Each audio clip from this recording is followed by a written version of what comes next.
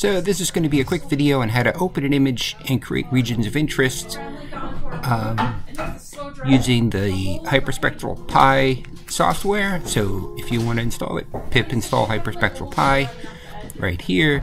There's a GitHub page for it and YouTube videos with more tutorials. So we're doing kind of quick intro, getting started, but the GitHub page has PDF guide and a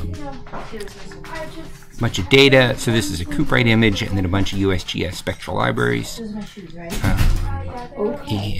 Okay, so do pip install.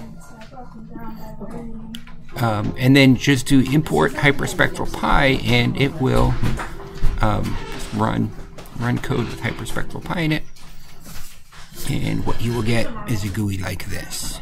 And so what I'm going to do is open the image. So I go to my HyperspectralPy folder, and I get my data, and I want to open up this USGS image. And you could let's see. If you want just the data, you can go to the GitHub, down it directly from this folder.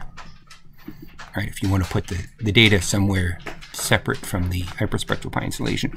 Oh, also, the spectral libraries we're going to work with were collected by the USGS, and so this is kind of their page on it, and you can get some information, more information on their page. Here's like individual spectra, and so you can go through and get description of the spectra, chemical formulas, etc. Oh, and we're going to look at a hyperspectral image over Cuprite, Nevada. If you want a hyperspectral image that covers more area, a little higher resolution, you can download here from the Avris over Cuprite page. Let's see if we click there. Here's the higher resolution one you can download. That's of course just a single band of it. Okay, so let's get into the processing here. So we can use the plus to zoom in. I have a mouse. You can use your mouse wheel to zoom in. Right now you can click and drag.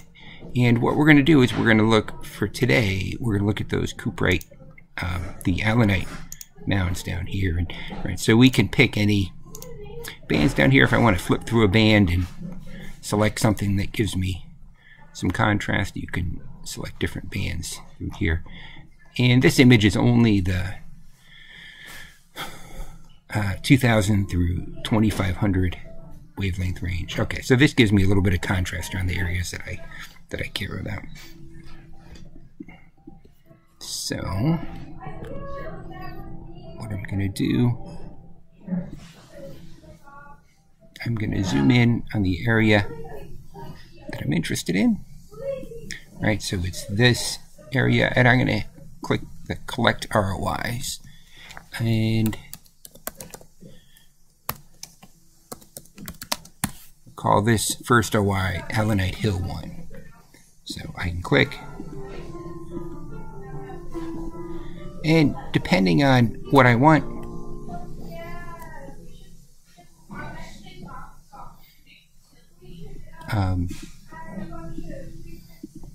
I could zoom in further if I want. Oop, I started to write a second Allanite Hill, and this first region of interest is only going to be over this first Allanite Hill. Okay, so that's Allanite Hill 1. I'm going to make a new ROI, and Allanite Hill 2.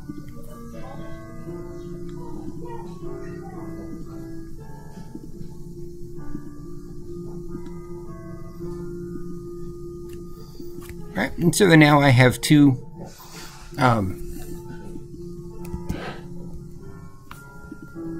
Allanite Hill 2. Two regions of interest over two Allanite hills, and I actually, off the top of my head, don't know anything else in particular here.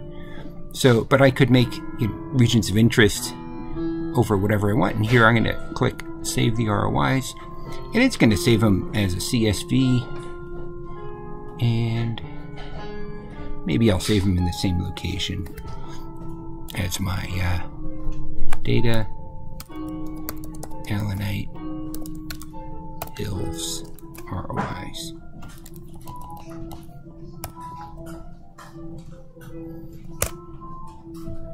And now if I go into my folder, and I go and I look into the data, right, there's a CSV, and I can open that up. And each row is a pixel spectrum. Here are the wavelengths. This gives me the X and Y coordinates. This is the color that was associated with the region of interest I created. And this is the name. So you can use this to load into Python doing read CSV or whatever code you prefer.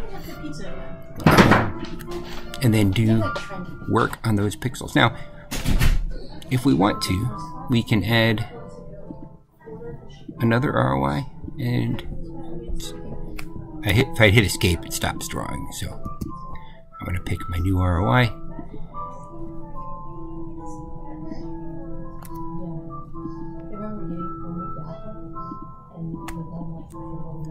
So I'll click my new ROI here, and I'll just call it other.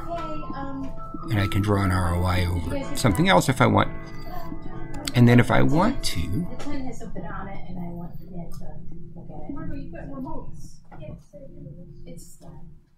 I'll just call this one ROIs. After I'm done, I can do machine learning classification. I can open those ROIs.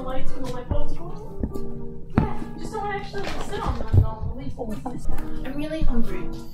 So I can open those ROIs. I can select a bunch of classification metrics, run my analysis. Oh, I have to click here to highlight.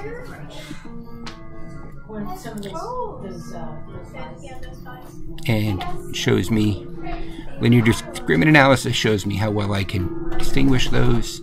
Classification accuracy is 1 between LDA, QDA, and random forest. They all work perfectly.